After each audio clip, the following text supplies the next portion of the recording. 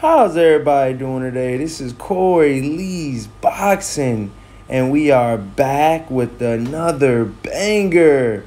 So please smash the hell out of that like button and subscribe. And yeah, man, just watch the awesome fight, man, versus Ito. Wow, man, versus Yoshini. Excuse me if I'm mispronouncing that.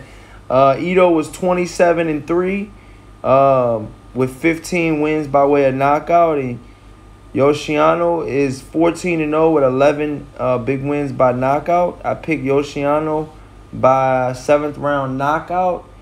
This scorecard actually, it was a back and forth battle. Both guys were definitely, were fighting pretty good. I would say, Yoshino was definitely, making his presence felt more. He was putting his punches together a lot more, and it showed, towards the end of the fight.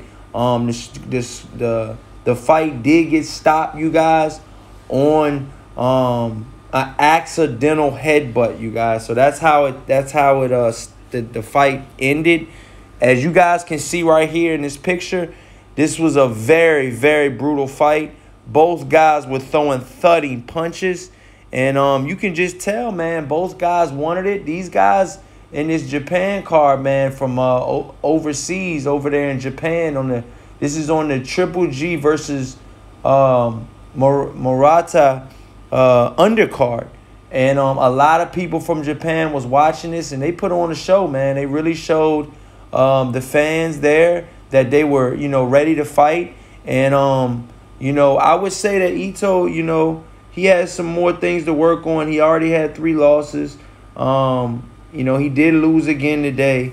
But, moving forward, if he could just work on a couple things, I think he's a pretty good fighter, man. He does have 4 losses now.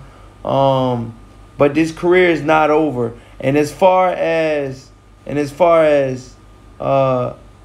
Yoshino, he's moving forward. He's moving forward. He's from Konama, Japan, and Ito's from Tokyo, Japan.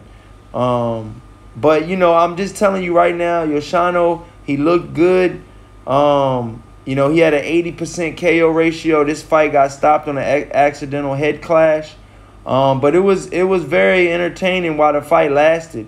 I was watching it, and I really think it was very, it was just a good fight. I want to see who, each fighter fights next. I'm definitely going to be paying attention to their careers moving forward.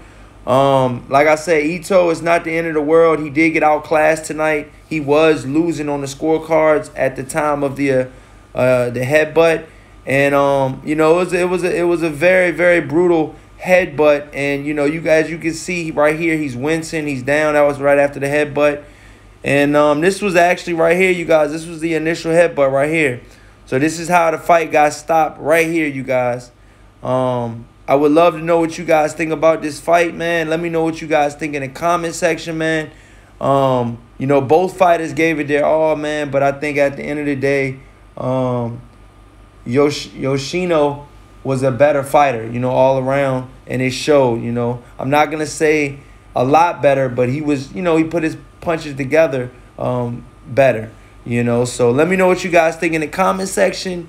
Please smash the hell out of the like button, you guys, and subscribe. And until next time, you guys, peace.